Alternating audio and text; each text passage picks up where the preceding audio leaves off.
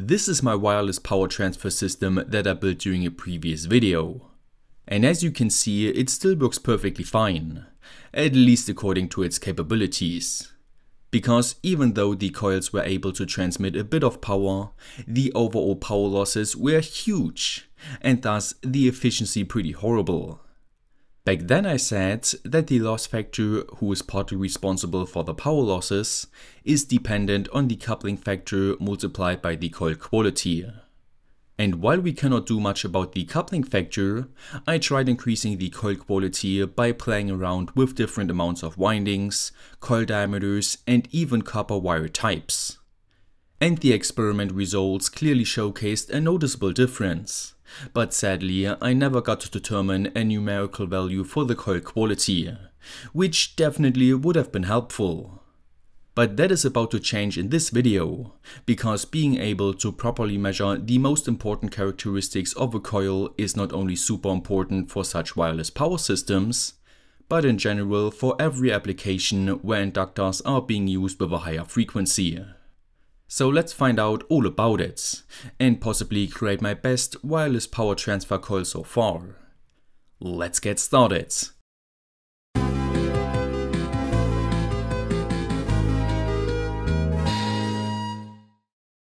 This video is sponsored by Elector, who not only publish the Elector magazine, which comes with awesome articles about everything related to electronics, but they also recently launched a new LCR meter, which will help me later during the video and save me a lot of time while experimenting. So feel free to have a look at it on their website, and while you're at it, you might be interested in checking out their project archives with over 1000 DIY electronics projects. All you need is a membership, which you can get quite a bit cheaper by clicking the link in the video description. First off, you might be asking yourself why I'm making such a big deal of coil measurements. I mean, if you want to design such an awesomely efficient switch mode power supply, then all you would have to do is to follow the given formulas to calculate the required inductance, get yourself a fitting inductor with this value, solder it in place, and it just works. And yes, because the power supply uses a rather low switching frequency of only 80 kHz, the inductor still behaves just like an inductor. Foreshadowing! But if we look at other power supplies, we can easily determine that they're utilizing way higher frequencies. In this example, around 1.4 MHz. Which the inductor apparently does not mind though, because it's still doing its job just fine, right?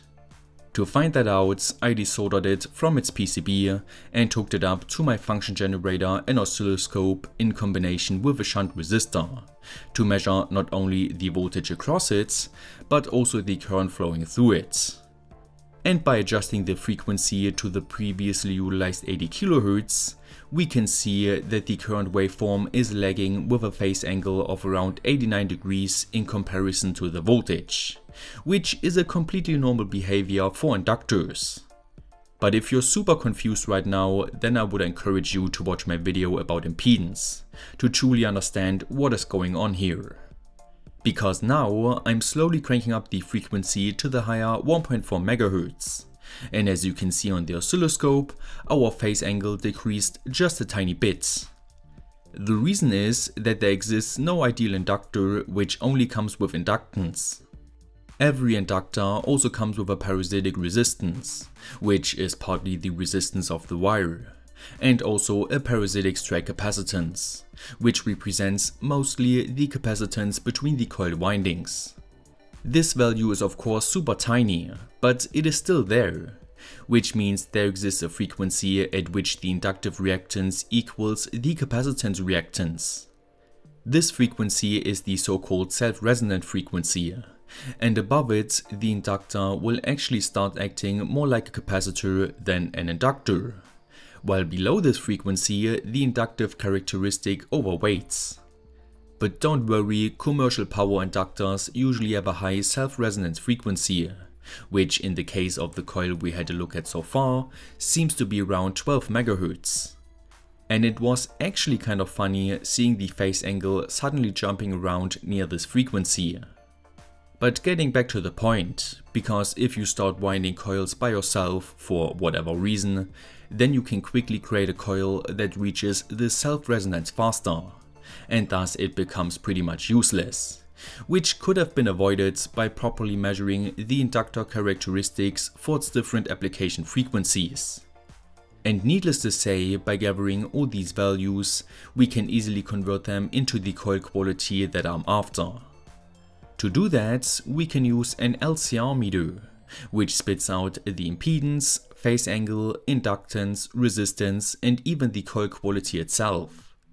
But sadly, most LCR meters only do that for certain frequencies, which is of course not the frequency range I'm interested in for my wireless power transmission. So we have to do our own measurements, for which I can use almost the same setup as before, except that this time I'm using 2 passive probes and a 200 ohm shunt resistor, which I hooked up to the coil and oscilloscope/frequency generator according to this schematic. The used method is called IV, aka current voltage methods, in which we have to measure the current and voltage amplitudes and the phase angle between them. So as a first example, I went with a frequency of 120 kHz and used the functions of my oscilloscope to measure the amplitudes and phase angle. Now you might be asking yourself how we can turn these values into those, and for that we can make our life easier and skip the complicated derivations by simply following these formulas from the Tektronix website, where you can also find a guide about my used measuring methods. And after inserting all the values, we get results that look like this, of which we are mostly interested in the resistance and inductive reactance. Because by simply dividing the one by the other, we finally get my long desired coil quality value for 120 kHz, which by the way is the frequency I've been using so far for my wireless power setup. And do not worry, negative influences like the proximity effect, skin effect or the parasitic capacitances are all included in such a measurement, and we basically now only have to repeat it with different frequencies in order to determine the coil quality sweet spot. So after doing tons of tests and calculations, I was able to plot this graph, which clearly shows us that the coil quality sweet spots cannot be found at a higher frequency, which was my expectation, but between 50 to 60 kHz. That is why I added a 330 nanofarad capacitor to the coil pairs, which in combination with their known inductance should give us a new resonance frequency of around 57 kHz. And after trying out this newly fine-tuned system, I am happy to report that science didn't let us down, and I was not only able to achieve a bigger distance of 70 cm, but also a bigger short circuit current of more than double than before. Awesome! But of course, this was not enough for me yet, because I still had lots of Litz wire laying around, which should keep the skin effect losses to a minimum.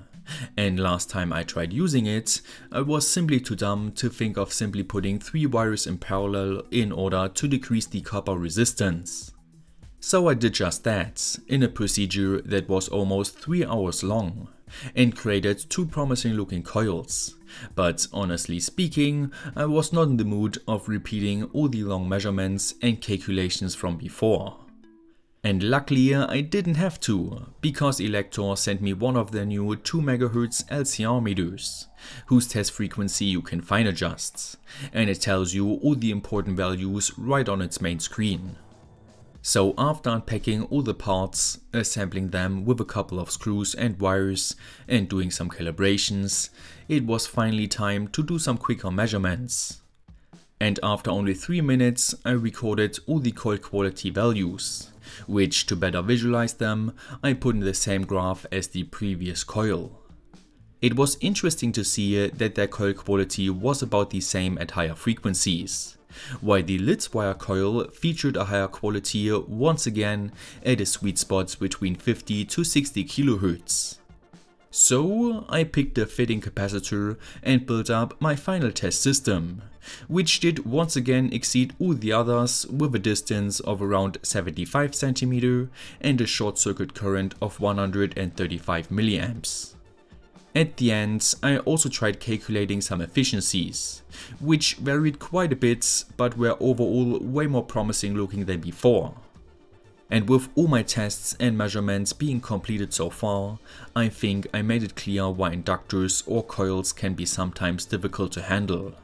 But I hope you understand them a bit better now. And I will see how I will use this LCR meter to improve my system even more in the future. If you want to see that, then consider supporting me through Patreon, so that I can keep producing videos. Don't forget to like, share, subscribe and hit the notification bell. Stay creative and I will see you next time!